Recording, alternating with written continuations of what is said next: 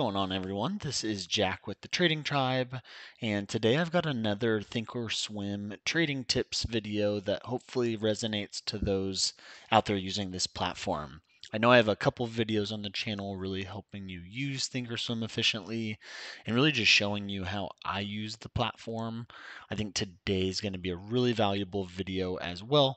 If you could, feel free to like and subscribe to the channel for more content like this. We're really working hard on ramping up the content this year, and we're really excited for some of the videos to come. If you have any questions after watching today, feel free to leave a comment down below as well, and I will respond when I can. If we look at ThinkorSwim here, right, this is the trading platform of choice for me, and this is the platform that I've used while trading in the markets here. And this is going to be a video that kind of reviews how we can bookmark different buttons and different tools that we're actually using in the platform instead of having to right click on the chart or change the different things up here in the ribbon. So in ThinkorSwim, right, if we want to change our time frame, for example, right, we can do that up here from the ribbon where we can go and flip between these different time frames. And we also have the same tool set available for our drawing tools, right? So I have another video on the channel on how to use all of this, but if we wanted to use something like our trendline tool, we can go and switch to that tool up here at the top, and then we can actually use that tool as we want to. But to make this a little bit easier, right, as you can see up here in the ribbon, I actually have those things pinned or bookmarked up here at the top. And these are the My Tools section of ThinkorSwim. So if you want to enable this, right, we can come up here to our settings icon. And then within this general tab, we're going to have an area called My Tools. And this is actually going to be what you want to turn on.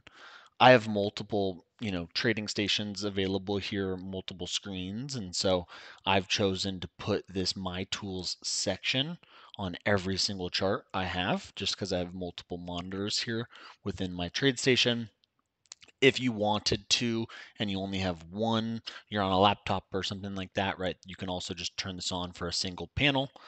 It will come off by default, so just make sure that it's one of these two options below if you do want to have what I'm about to show here up at the top. If we click OK there, this is essentially going to add an area up here at the top where we can essentially bookmark those different things we talked through. So maybe drawing tools, instead of having to go click all of those things, if I want to switch to my trendline tool, I can just click it once. Switch to my price level, click it once.